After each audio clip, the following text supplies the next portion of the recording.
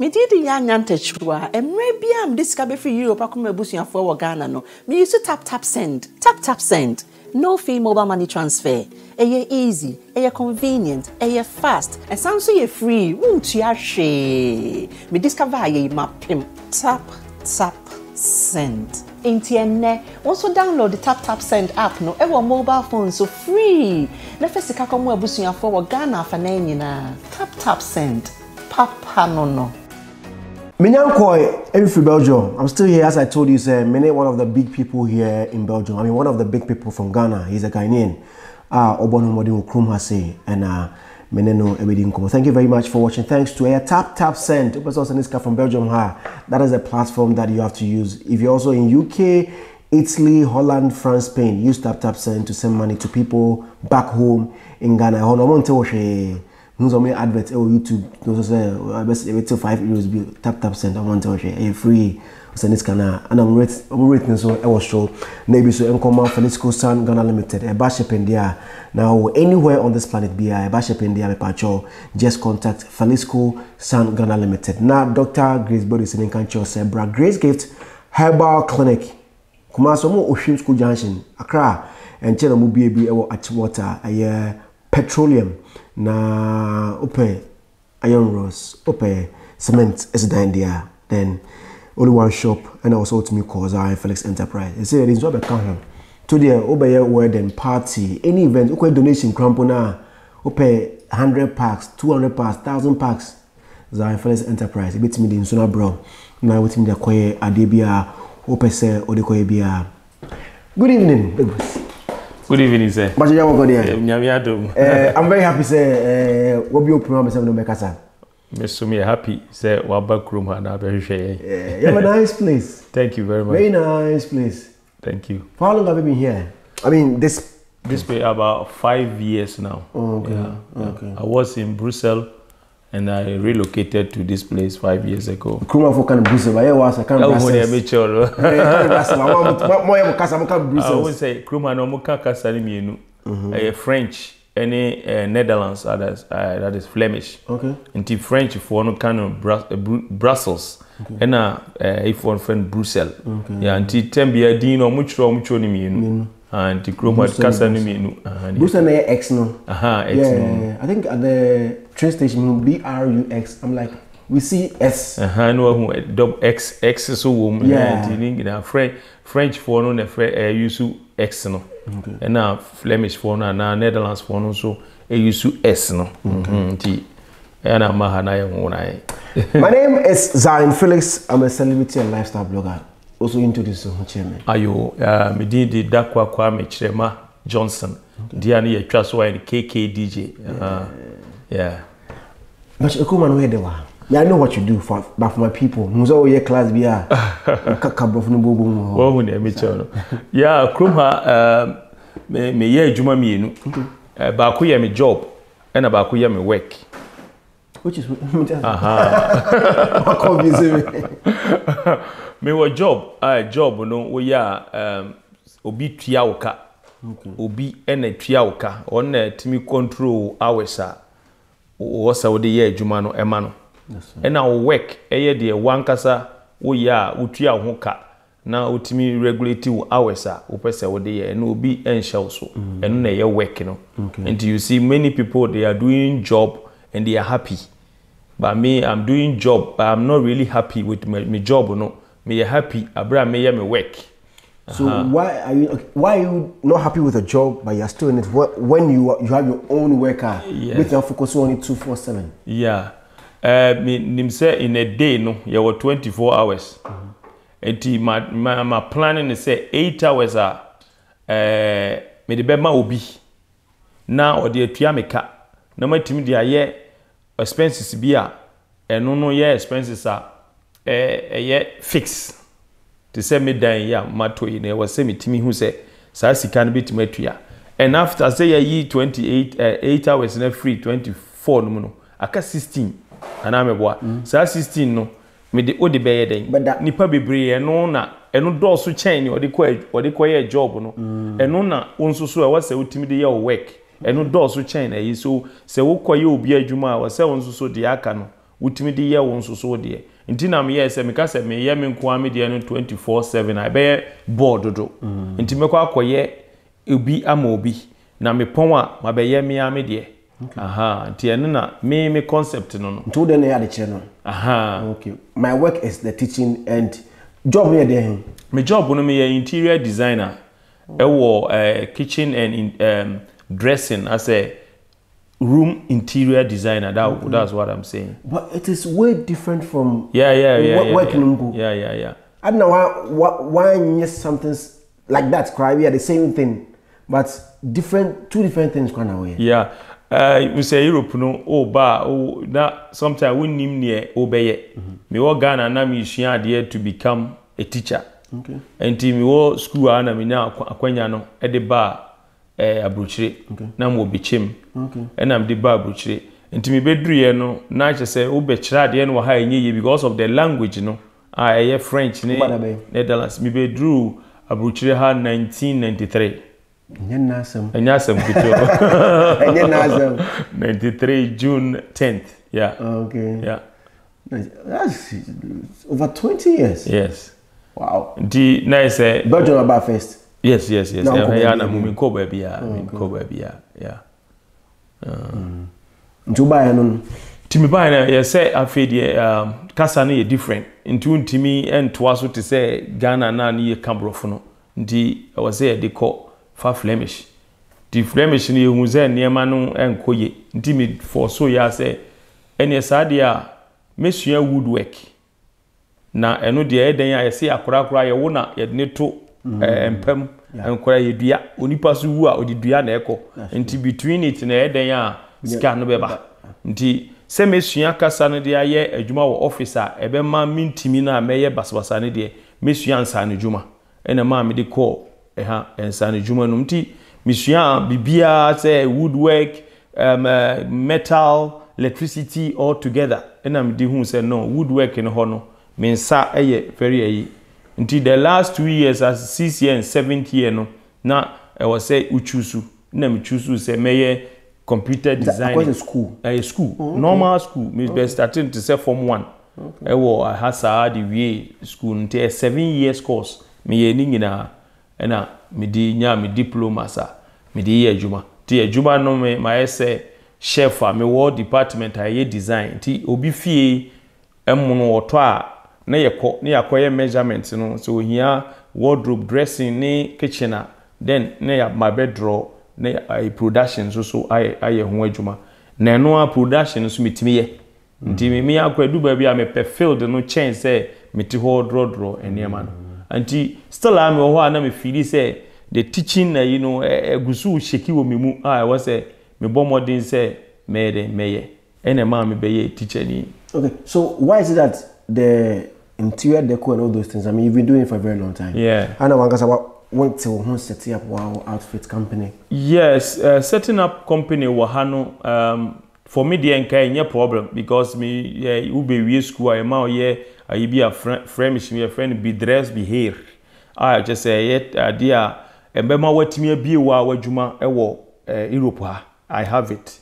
Enti me dey try be the year but now I need people to come together. Now who say kromfo no ye come together na ye ya de a ya na ntimi emfa no kuredie ni niam bi eni dadida ye.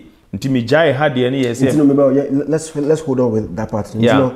You decided to do something. Yeah. We were just all the kromfo back together to help. Yeah. I want to know ntimi ambo. That be. What happened? Yeah, the happen and say now I had to say obia one agenda or the business no. Obia one agenda because me be obia nanka onim dan ho adwuma a obitima painting name I just say sectors ni nyina bi coming together na was a formal group a ebitimi aye adwuma no but lateness any inefficiency binum be mu a I just say me who say it's too stressful say metimi anya ho a organize and na paper sem no so ni nyina ho a lawyer na eye lawyer also ye na okona ba na too stressful ntimi hu say ma ho odi ntimi me ana hu say ma ho odi ntimi ye try na ba be 4 years na je say na ye sika mu ni de na ye but wo hwa sika ne ba ni nyina san akokodi adwuma no bi onti wo be calculate na say wonya bi mfa nto ho but you are always busy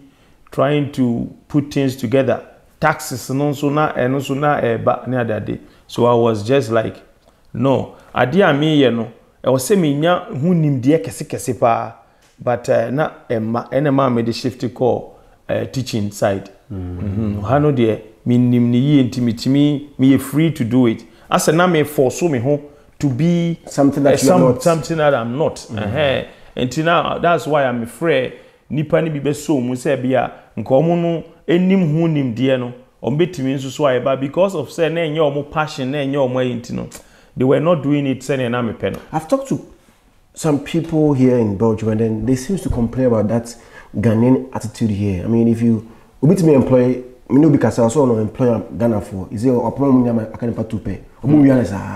Okay. Yeah, true because Ghanaian mentality no is from Ghana no to how you know sanity. Nti me kan bebre dia adwene na omo de wo Ghana na omo ye obi for omo adwuma na omo wia time obi for omo adwuma na omo wia materials obi for omo adwuma na omo the same ayina na ye do wo mo ha say yeah. And say no you can't teaching me I know what you teach me by so church almost say you changing rules with then what do you teach? I'm teaching driving. Okay. Driving. So driving school. Yes. Okay. How to drive in Belgium or in Europe. Yes. Oh, say Europe no. You can come because you can drive on the right. But still our airlines is now you drive. Okay. Yeah. Okay. Yeah. So there are so many things you could have taught. Yes. Why driving? Because even in Ghana, I'm not sure that now driving and Kawakoche. Debbie, Ghana, they're driving. So why driving in Belgium? Yeah, the entire my driving in Belgium, no. Me buy na me school no. Na I say, Oko page more by bia ura why I say driving licenses. Driving licenses. And a driving license no. Ekoye problem ema nipa bi mo. Me dey me call school ni ntimi ye no. Once I'm passing ye. Enti obebre ntimi nya adwuma nye because of say omunika. Ko adwuma ni bi o ho a omu starting tem. Bi abe 5 o'clock AM. Wow. Na yin started buses no enya started. Enti se wo car itimi do ye den ekọ adwuma ho ntem ni ade. Enti se wo kona se hwe we need driving license and I say ye fa okra na we are we late. Nti no maka chozo we are sorry. Nti se wo bekwa adwuma no na se wo obi a owo car then you munyina ma join up na moko. Nti me trans na hu say no. Exams no me find easy. Na nipa bebre entimi nya den enye. Na that time no if I would say na your ID card no na enye electronic sebi na ya the photo ene boso.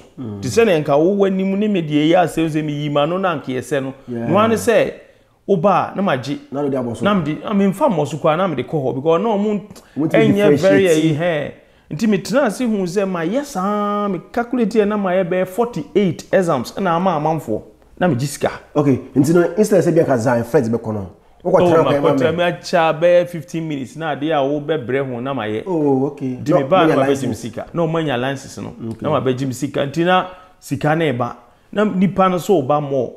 Afi one time no if we huna me exam hofo na makọ different places ti makọ almost Belgium ba bia omahume enti omu huna aye na me titi mu no na msimi nya biom nti obi frame a me se o mekyerɛw na wakoye okwa say nti se na ye ti ho ya dining table ho kwa na maba ho na ma be kyerɛw mu no wa mamsika na mekɔ no wa mamsika na mekɔ na why say was me call round all the time na mekɔ kyerɛkyerɛ amanfo ne sa ade a mepe baabi na omumu aba enti mi kopɛ baabi a classroom na se wo ya mi so nipa 1 2 3 mumra na so ma ba ne o classroom ho sa na mdi hu say no ade na ekoso na sa tem Jamaica for bam people from Senegal all the let's say English for no Nigeria for pa no mo de on bomb ho mo de no mo ba na say no ene se ne ade na ye no tuntum na me ye no ene meko school na manya certificate a metimi de aye den aye no fufuo na atimi aboa I legit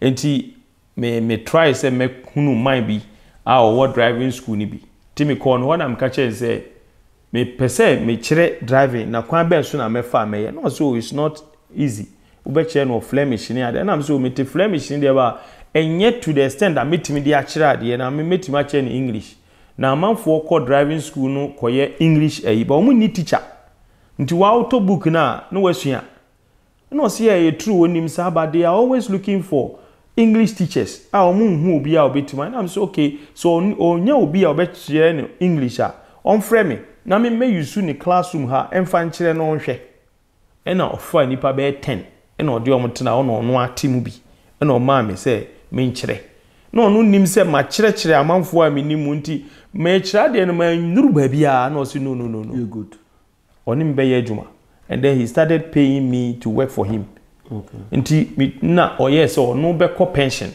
nti no pension no dru a obepese o di school no be ma me na me ma ran se ne be ya ehonye eyisa nti no awase me ko school na me konya certificate a metime de akọ school no boarding so me wife adaroma oboa ma menya scanitry a ekọ ti me wie school na menya certificate no wo school ho na wase ekoye exams or Brussels aye Brussels nti ekoye no na me pass it to teach theory but akase me pass it to teach practicals ehwa na covid ne bae last year nti sia no de me wo certificate na me kire theory no ba akase menya de me de be kire practicals no but me wo yibi say you don't have to wait to be great asana wa start nti me ama to me cars me ensa ena me de ma fete brakes ni bi wo the other just like the ordinary driving school papa na bi apepepe me de ye no me de kire amanfo practicals na mienu de etembia me de han amanfo na omo de akoye exams because o me de we ni kire omo a omo koye exams na me de akwa omo ako and I always rent 2 cars and I use 1 car to teach them okay entina me de kire ade no enti covid no ba enu mu no na che say entimi nko classroom enti de na wase ye na ye ti say zoom abaso ena me yes okay you be use zoom no na de akire ade enti me start zoom no in fact me hu say no ye more better than say na ya work classroom na me tua about €800 rent nti utitia na unya bi kura mfanto ho basisi ade mi wo mfie se ne oba ne garage na ma transform na ye ne classroom sisi a nipa 32 wo classroom na me kire o ma de nti visual no aye adwuma papa nti covid na e ba ye no aboa bi mu ena ama bi mu so adwuma ye na internet ne dem sent dem 24/7 ti say ye ho no ka woni betan ka 20 minutes kwa eko amanta here betete akosa so how has it been why for like close to 2 years oh yeah me started pass me kire no say ye the white ni de be 4 years okay.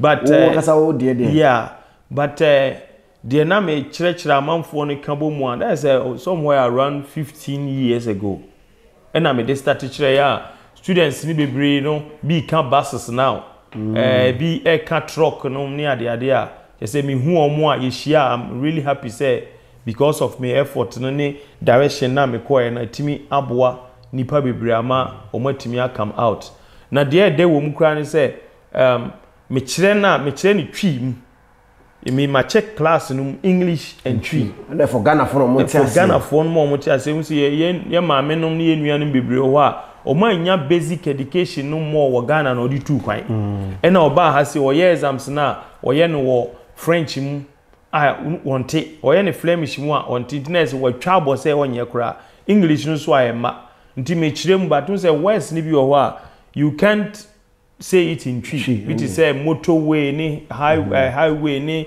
express road ni adade ni de but me make sure say picture ni da so a video no show ma uti no no exams because ocean in fine because okotrono in Flemish or say in French so on say net friends say driving exams no and I said driving in general enye about language say what brofo na wonte eye say wo nipa no wo betimi capture the picture no ate ase enti enye brofo even a honor ye translate ama no kra no enya brofo kese bia 10 left 10 right go straight ni sa nema nema na enye dindin enye din ena bebre aya to senra bi koye enya 47/50 obaye no o manya 50/50 be 4 or 5 kra wo nya 50/50 zo a ye ma 1 year free insurance the amount omunya ne san se me kire o se ankaya na ma kire o se sa board we questions be 4 ene betimi aba ho ebeba se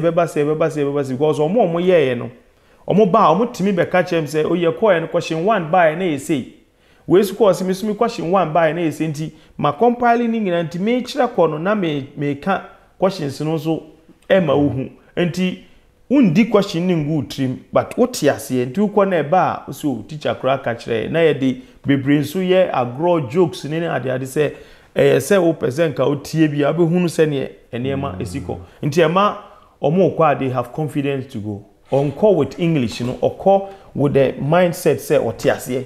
Because in life, no, everything is about knowledge, understanding, and wisdom. And wisdom is the same as application. This is amount knowledge in amount year. Now knowledge in the amount nasia applying it in here very simple.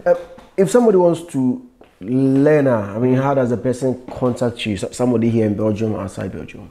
Yeah, my number no dear baby ni number no because obi ho pass here no obi wakachi obi o me teachers mo si enti me sheda nye advert but omo ana e call aha nti omo mi ho ana obi afre nti mi wadwuma mu a mitimi peke call because of sector na me wo no me share me small office ho a obi fra mitimi peke na me ni nipa na di nkomo na kachi so bi a break time no wa frame me mpese me wia me boss time say ni obi edikoye madwuma ba o fredi am pick am so bi so wa me hwa break time no na ma frɛ obi a o frɛ me na o si o say me say okay me pon adwuma this time nti say sa nti me group omo say new ones say me obe 18 people omo twen say this batch ebeko na say batch omo how long or by 1 month 2 weeks because ye no anwumre nko a this time every day but every day we are from 7 to 8 Monday to Sunday but me yen say Monday Tuesday Wednesday no year for English for Thursday Friday Saturday no for English for until year and now ade chi a won my class no about the next na my group it's number no o number no 04 Belgium code me 0032 499990066. The number is very simple 0499900066. How different is driving in Europe as a Belgium from maybe I'm free by. Okay.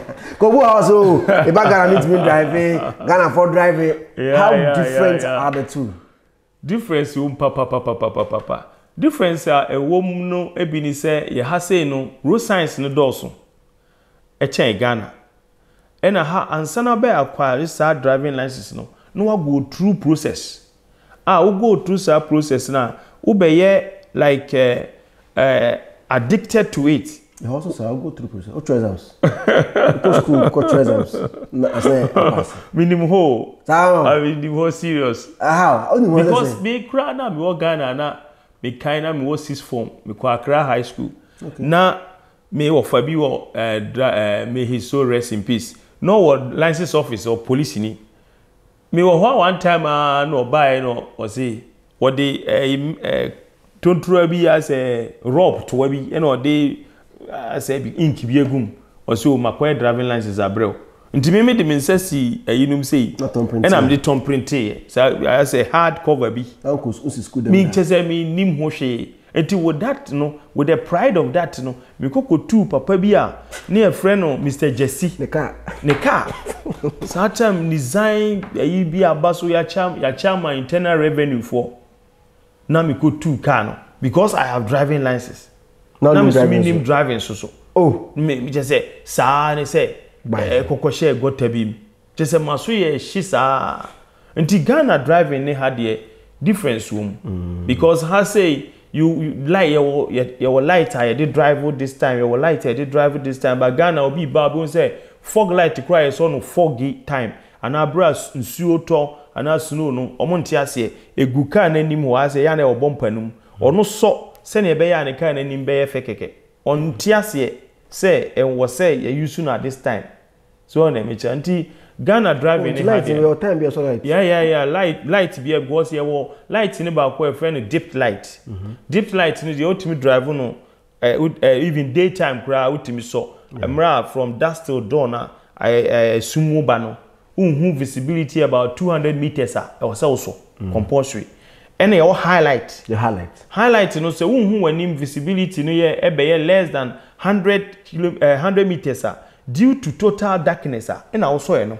Ndiye krom ha obi o ha on so on highlight that because Belgium ha no street bi aso lights and you so highlight na no so you have a work to do o ben car bi ba 50 meters I was say odum no se betonani but Ghana so betimi dia to wani na o blind o de to ni also dia to ni na after a challenge no na wait back could na munwuram na wait na ma enti no you don't drink and you drive ekrom we enye ekrom susu de hu se car no si ho Ebeko Kumase na driver ni share pure joint or we are watuntesuo no bia driver be fire course enti and the way I drive na nkasa how we use the car itself no a higher driver with ecosystem say be ya waste fuel sa na mani nyina no Ghana eni ho because matimi anya Ghana book I wo me officer metime ya yamu hu se mesume kai DVR for neema me hwe omu neema ni bebre a eni ye de num Belgium de ni wo more advanced and Europe de ni ye more advanced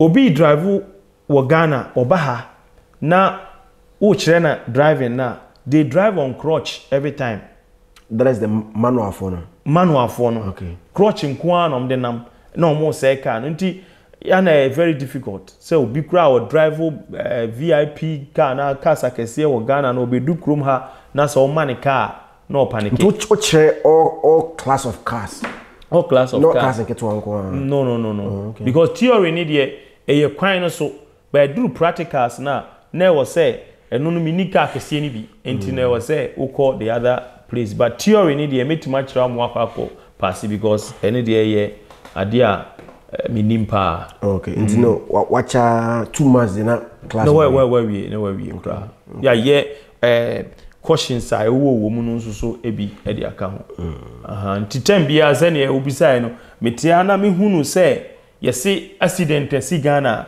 tembia me de blame ne ma drivers no ewom se kwan ne nye de but ye de me de obisa me 99% de make say ye human error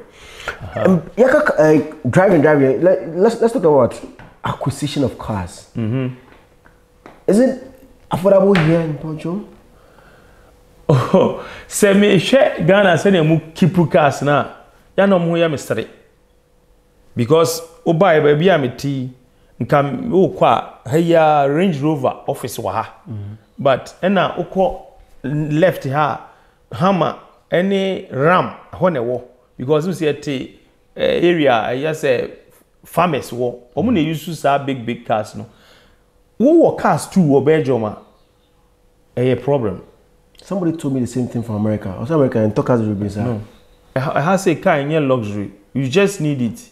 O buy your car is here but even so a new there. But a dual purpose. Me the trade driving no and I'm dey call me job no. Oh, enti me call job na one I'm dey call me pon a me bang na me ye adwuma ba. Because me timi be pon adwuma me be fie no me timi ni obi say you best start driving at this time. Now or drive towards my home. But me na massage diska. Wow. Yeah. Because 1 hour OG €50 ni ebedi 2 hours wo kwan no so a. Me ba be dru me fie no na manya €100. So enti ya adwene metimi atoto cars in the sisi ho. Taxes e wo ho road tax. A obetua insurance a obetua chese u parking car no kra se me na mo 3 parkings wo animu na uni parking na de be si ba bia car ho ka wom enti yen to car bebre mfa company de betimi ato no ato bia vans bia no de ni purpose ani se or the van no ye na djuma enti se car no mfa sika mre na onfanye onye obi wo sika pa o use bicycle because baby okwa adjuma no won hia car Hey, di car no be here, ebi odi kwedidwa. Enti wa talk car bi a garage. Betimi abase bi a be 1 month kwa no 2 car ne da.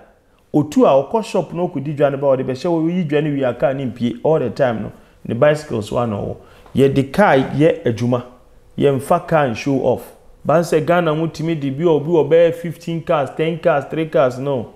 E ban sa mfa enye correct wa. So you have only 1 car here? I have only 1 car. Na mo 3. Na me wife use baako. Ena na me wo baako a na eye 8 seater. Enso so saa eno na me de han amanfo. Omo ko party bi oba bi ni ade a no ma ba no ma be han. No mo de ko. Utu esika to ho na de ko ba mhwehwe na bibia ya okay a na we just wo na wo. Nti me cars no me cars 1 just 1 pen na me drive up 2 na aka no for business. It's for business. Nti anytime be obi beji a no maka so we ni pass so kokoji and then they call it auto dealing in Dutch. We share the car. Nti they share it. Uji a why record the time akoji ye no kilometers akọ. Now we do it like that. So all my cars, I get money from it. Inti me fancy horse show, and it's not a big one, just small Opel car, small. Park here easy, but the main purpose is to get money for it from it. And yes, say would the flexi or chrome. So now things are going on well. I mean, in all indications, I mean, you have your own house, you have your own work, and you have a job. Everything is okay for you here in Belgium. I need not to ask. Back home, what are you? Yes, before now me tie copper. Before, but they say no me tie copy because they say I think me call Ghana be 5 years ni. But before now me call twice a year. What changed? Yeah, and it changed and say before now me niba, and I feel manya mba. So manya twins, nice boys.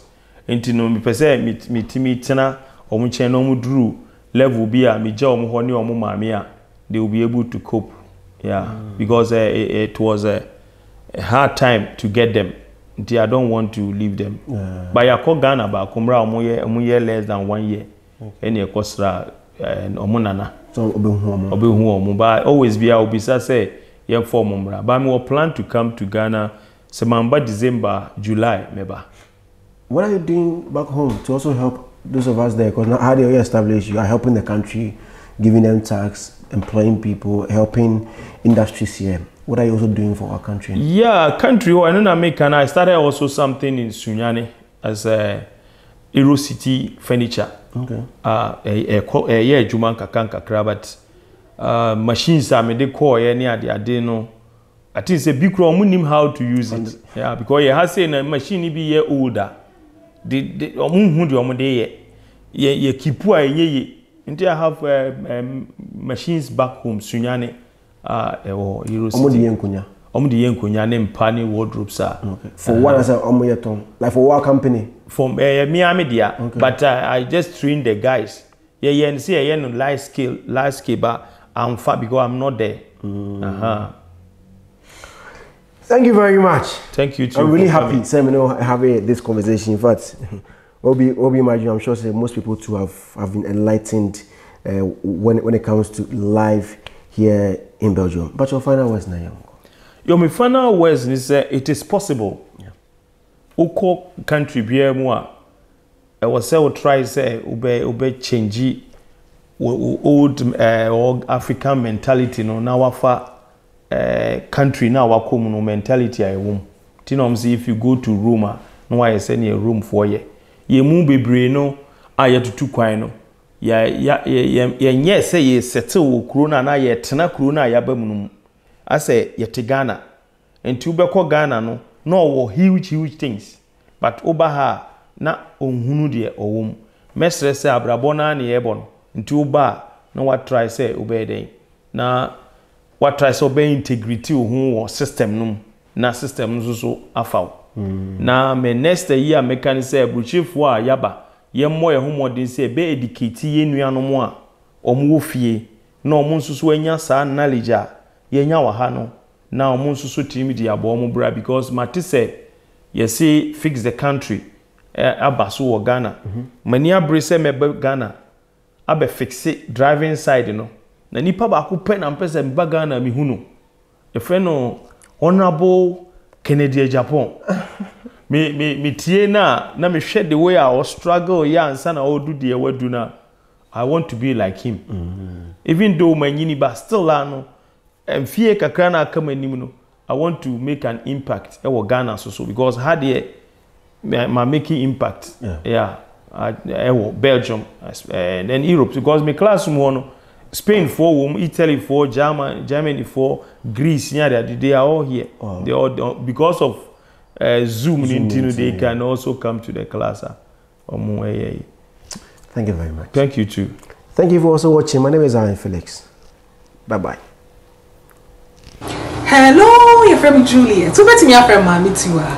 Me a business coach and a mentor. Now me running an online business at the comfort of my home. I'm meeting Mr. Ashami man. Now me say ha, and I am office. Me started business about a year ago. Not just a minimum in DBA. Now training na yes step by step.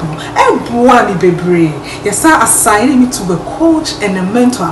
I'm guiding me through the process. Automated system here juma 90% into my dakra na me system no yeah juma mame enti me nwe so wa go chime mo open say am abrabo open time and financial freedom there and you not take advantage of this opportunity and for one in your you so we lawyer so we doctor we nurse we truck driver we pastor you can do this everybody can do this even me as a mother of 3 as busy as I am if I'm able to do this I believe you can also do the same it's winning my number and the screen so me a friend me now I guide you through the process and now say my website and the screen so me a call no register now I get it back to you now me come on me da must be brave